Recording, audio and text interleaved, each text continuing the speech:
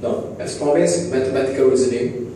I'll post it on YouTube. Now, but before that, can you do one thing for me where try to use your computer. Okay, use computer screen. After that, you separate it side by side. And this first one over here, right, is on the left side. And then you just open up my TTC.blogspot.com. There's 9 questions you open up. Then after that, you compare to what I explained to you. Then after that, for this second part over here, you open up this YouTube channel. Okay, this YouTube revision. Then you can compare it. As you refer to the question, you can listen to my explanation. Now, for under mathematical reasoning, by right there is 5 parts. I will focus on 4 parts only. I will focus on 4 parts. Now, number 1, number 2, number 3, and number 4. Now I will separate like this. And what happened is the first 2 over here is easy. You know what happened here is under quantifier, or maybe I just write down all the subtopic first. Quantifier, operation, then after that implication, and the last one we name it as argument. Argument is the most important one, where a lot of students say, hey, I apply logic but in the end I still don't get an answer, but never mind, I will use exam format and after that some patterns to help you on this part.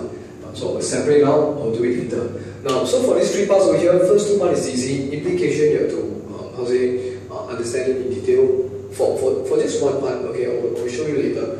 Now, so these are the subtopics. So what happened is, now, you see how I differentiate them. Under quantifier question, they won't give you a subtopic. So you need to refer to the question, then you have to determine it. Now, under quantifier, how many statements they will give you? Just one statement. Just one statement. And when you come to operation, they will give you 2 statements. Okay? Don't ask me what's the meaning of statement, I will do it in normal class. You just treat it as quantifier, question based, they will give you 1 statement. And when you come to operation, they will give you 2 statements. And what happened to these 2 statements, I will explain. And then for implication, leave it first. Now, so what happened to these 2 parts here will be, okay, let me show you.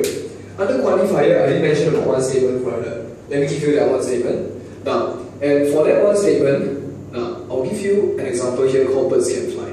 Okay, I'll put it here, birds can fly. I will erase it later, so you just refer this. Birds can fly. And then for this birds can fly over here, it's a statement, and again, don't ask me what the statement is. Normal class, I will show you. Birds can fly. I want you to lead to a true statement. And to lead to a true statement, I will give you 2 words. And of course, these 2 words belongs to quantifier subtopic. I will put here, the 2 words they give you will be all, some. And these 2 words over here. So let me put it here, QAS. Okay, quantifier, all and some. Now, so what happened is, to make it a true statement, I believe, based on some normal common sense, you know what's the answer, right? Okay, if you put an all, is it possible? No. Penguin can't fly. Ostrich can't fly, right? So what happened is, you put here as 1. Of course, you put a sum. So if you put a sum, some birds can fly, it becomes a true statement, right? Let me show you another example, which is easier. Now, a more relevant one. How about triangles have 3, look at this word, equal sides? And that's the statement. And again, don't worry about the word statement. Explanation wise, normal class, let me do it for you. Okay, now come to this thing, and I want you to make it a false statement. A false statement, not a true one, a false statement. But before you go to a false, don't confuse yourself first. Let me ask you, to make it a true statement, triangle have 3 equal sides, is it correct? If you put a all, okay, see, I'll put it here first. If you put the word all triangle have 3 equal sides. To make it a true, is it correct? No. Because triangle, there's only one triangle have 3 equal sides, correct? Now, so if you put an all, then it becomes a false statement. So to make it a true, you have to put a sum. But can you see they want a false? So all is the correct answer. Now, so this is how you do quantify question. And again, let me explain to you. Let me remind you. Quantifier, this subtitle over here, they won't give it to you. You have to determine based on the question given. They give you 1 statement, they say determine the true and false, you have to use the word all sum. Okay? Now, so now, I will erase the example over here, and I will make it operational. And under operation, they will give you 2 statements. And for these 2 statements, again, same applies to this quantifier. You have 2 words over here, right? Operation, they will give you 2 words as well. They will give you this word called and a word called all. Okay, so I'll put it here as O, A, O. Okay? And under this thing, let me ask you, Now, so two statement given, and of course based on that two statement you have to determine true false. Now let me show it to you now. Okay, so what happened here is I'll put n, there is 4 possibility, and there will be or, and or. Now, so what I put it here will be, see here, two statement, it means you have to determine two things. Okay, true, false, true, false. Now, first statement, make it true. Second statement, make it true. This is true, false. That's false, true. That's false and false. And this true, true. These are the possibility here. That's it, true, false, false, true, false and false. Now, so my question to you is, if there is two true statement, your final answer is definitely true. Okay, let me put it in blue color. So I make it, this is definitely true, of course. False and false, definitely false, you can't argue that. Same applies to this, true, this false. The problem here is how we determine these two things. Now, I will teach based on this thing called, it's just an example. So let's make n as our parent. Just an example. Okay, and or as us. Now, so what happened is, let's treat true as a good deed, and then false is a bad deed. Okay, you did something bad. Now, did something good, did something bad, parents say everything is wrong. So, false. Example only. Okay, same applies to this, false. And when you come to us, or you did something good, you did something bad, you will try to cover up this, and in the end you say you did something good, right? So let's make it true. Let's make it true. Okay, just an example. Now, so based on this example over here, or maybe the final answer over here, let me give you two statements. I will erase it later. Okay, just listen to this first. Okay, statement number 1, 3 plus 2 equals to 6. And the second one, I'm making Tash is a boy. Now, so based on these two things over here, number 1, two statement given, let's determine first. 3 plus 2 equals to 6, that's a false statement of course. Tash is a boy, that's a true statement. And the question here is, can you make this into a true statement? Can you make this into a true statement? And how you determine? I did mention before, there is two statements here, you have to judge it first. You judge it, to make it a true statement, let's see, false, true. To make it a true statement, you have to use the word or. So, you combine these two statements together, it becomes a compound statement. You write it here, 3 plus 2 equals to 6, you blank this thing, and you continue, Tash is a boy. You bracket, you make it a true statement, but of course, what you put in the middle to make it true? Oh, that's all. Then you get 2 marks for this. Okay, you get 2 marks for this. So this is how we see the question. Now, so operation, I just leave it. Let me erase the example over here. Now, you can pause it to understand this thing. Now, and then for implication, under implication category, okay, under implication category, okay, nothing much. There is 2 types. Type number 1, 7 come out, I'll just leave it. Type number 1. Okay, rename it as converse statement. Now, converse statement, I'll just give you a rough idea here. Now, before I go into this, let me show you implication. Implication, there is a format. And that format works this way. If, then. And the first line over here, I will give you a sentence. And that sentence, okay, I will give you a full sentence. I will give you the sentence name. Rename it as antecedent. Okay, antecedent. Okay. They will come with objective. Antecedent, they will ask you what's the first sentence in front. Antecedent, what's the one behind? It will be consequent. Okay, antecedent, consequent. And what happens to converse statement is, converse is not a shoe brand. Okay, converse means you have to switch your antecedent and consequent sequence. Okay, then it becomes, okay, let me show you one example, just one. Now, so question, what I give you is, sorry Tash, I have to use your name again. If, that's the question, if Tash is a boy, then he has a BTG, a batam. Now, so this is antecedent, this is a consequent. Question is definitely true. My problem here is, or maybe the question here is, I want you to convert this question into a converse statement. To make it a converse statement, what you have to do, just like I mentioned, antecedent and consequent, you have to switch, right? So let's switch. If Tash have a BTG, batam, then he is a boy. Now, so once you write this thing, of course you get 1 mark. You haven't determined the true false yet. So how you determine true false? You have to try to understand the whole thing first. Okay, boy, there is a batam, of course.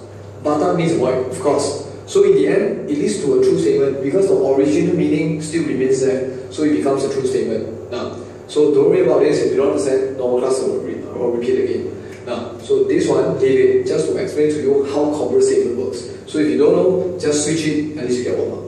Now, so next thing, come to type number 2. Okay, type number 2, what I do is, I'll write this here called informal word. It won't come out in your textbook or this word. Okay, I just mentioned it to you, a golden statement. Now, look at this golden statement here. Look at this question. Is it a true statement? Yeah. Common statement is the true as well, right? So let's combine these two things. Again, what's the meaning of combine two things together? It's a compound, right? Okay. Just like I did mention, two statements when you combine together, you get a compound statement. Same applies to this. Two implications combined together, you get a compound statement. Now, so when you combine it, it becomes what? You see, look at this golden statement here. It becomes, now, see here, Tash is a boy. If and only if he has a padang, PDG. Can you see this? That becomes a question. That becomes a compound statement. But of course, type number 2, they will give you this thing as the question. They will give you this thing as the question. And what they want here is, please make it implication 1 and implication 2. You have to write it down. You see what's the format. The format will be, I will underline this. Don't care about this if and only if. Underline the other one. Can you see there is two things separated up? So the first sentence here, I name it as number 1. This is number 2. So what you do in your exam is, you just write if number 1, then number 2. You get 1. And then number 2, implication number 2, you just divide the whole thing. You make it if number 2, then number 1. So what is your answer? It's the same as this. So this is how you see the question. This is the most popular one. They will seldom come out this thing called conversation. They will come out this thing called, what's it called? I name it as golden statement. Now, so focus on this part. Can you see the sequence over here? You will easily get how many marks here? 2 marks in total. Now, so for these 3 parts, okay, just leave it. Okay, come to the most important one, argument. And other argument, I'll give you the format. By using format, you can settle every question. Okay, every question. Now, so model 1, model number 2, and model number 3. Now, I will just give you one example on top. Now, so what happened is, everything is based on format. Now, model 1, there is a name. I'll give you a specific name here called third party, easier for you to understand. Now, this third party. Model number 2, I put it as true. Model number 3, I make it not true. Not true. Can you see I use the word not rather than this thing called false? Okay, focus on this word not. Okay, focus on the word not. Come to third party. Okay, see here? Instead of giving you premise, okay, or maybe sometimes statement, or maybe sometimes you will see this thing called implication. Now, so what I do is I will standardize. Okay, I'm just teaching you the exam format. So don't worry about these 3 things, we'll just ignore. So what I do is I'll put everything as premise 1, premise 2, and conclusion. Don't ask me, hey, why don't you put implication? Leave it. Now, just treat it as premise 1, premise 2. Okay, don't care about the implication thing. Implication, when you come to this type, there's only 2 types. When you come to argument, these 3 things, to me, they are the same. Now, so come back to this. Premise 1, premise 2, conclusion. Same applies to this. You will get 3 parts over here. Okay, same applies to this one. 3 parts over here. Now, you see how the format works and how I answer that question. Now, so third party over here, I'll put it in red color. See here? Okay, premise 1 is always a combination of P2 plus C. Premise 2 and conclusion. Premise 2 plus conclusion. Premise 2 plus conclusion. So you can say that premise 1 is always the longest because it's a combination of your premise 2 and conclusion. So you come to this thing, the format works this way. Now, I'll put it in red. All A are B. Okay? So that's that's premise 1. I will underline it. I will make this as number 1, this as number 2. And this is what I mean by subject matter number 1, subject matter number 2. And what happens is when you come to premise number 2, you see what happens. C is A. My question to you is, just now I did mention that A is subject matter number 1. Can you see suddenly pop out this thing called C and it comes to third party. Third party match with number 1, conclusion becomes, of course you will know the answer, it's almost the same as conclusion. It's almost the same as your premise number 2. C is B. So can you see the format is all A are B, number 1, number 2, number 3 match number 1, number 3 match number 2. This is almost the same. So let me give you an example, easier for you to understand. Okay, now, so okay, touch together. Premise 1, premise 2, and conclusion. All D1 student are gay. Tash is a D1 student. What's your conclusion? Okay, I will underline it, then you tell me in front of your computer. This is A, this is B, correct? Tash is the C, and C match with A. So can you tell me who is this? Of course, C match with B, correct? So your answer becomes Tash is a gay. Okay, so that's your answer. Okay, so this is how easy is the question. See, just separate them using formats. That's all. Now, I will leave it here. Come to this true and not true. I won't give you an example of this. I will type it in mathematical reasoning on this blog. Okay, all the questions I will write all the explanation inside, so you can refer to that explanation. Now, so coming to this true thing, if P, then Q. Now, so can you see it becomes an implication? Don't worry about that. Just treat it as premise. Now, P is a sentence, Q is a sentence. Okay, and then for premise number 2. For true version, you will start with P is true, and this is Q is true. Look at the sequence for true. It's in the correct sequence of PQ. You see PQ. But when it comes to not true, it's almost the same. It's just that. Look at this thing. Refer to the sequence. Q is not true. P is not true. Look at the sequence. Can you see it's different? Okay, can you see I use back the word not rather than change to another word? Okay, the main thing is, coming to this again, true, if P, then Q. The first sentence here is P, they say P is true. And then the next sentence here is Q, Q is true. Sequence, it's P and Q. But when it comes to not true, remember, you have to switch the sequence. The sequence, as you switch, is wrong, then too bad. Your whole question get wrong. And remember, everything is not about logic. When you come to mathematical reasoning, it's about exam format. So I'm teaching you exam format rather than logic. Okay? Normal class will go through more. It's just that I will go through this little things so that you can deal with your exam. Okay? Now, see on. So one more thing. Mathematical reasoning. 5 parts in total, but I give you 4 only. And then don't worry about the word statement, I will do it in normal class. And when you come to one statement, you have to determine from the question, one statement or some. 2 statement and or, you have to combine it into a compound statement using this final answer. And then implication, 2 type of question. The most important one is this one. Can you see the format over here? An argument, 3 models, and you compare side by side to question 1 and question 9. I will write explanation inside. Okay? So have fun.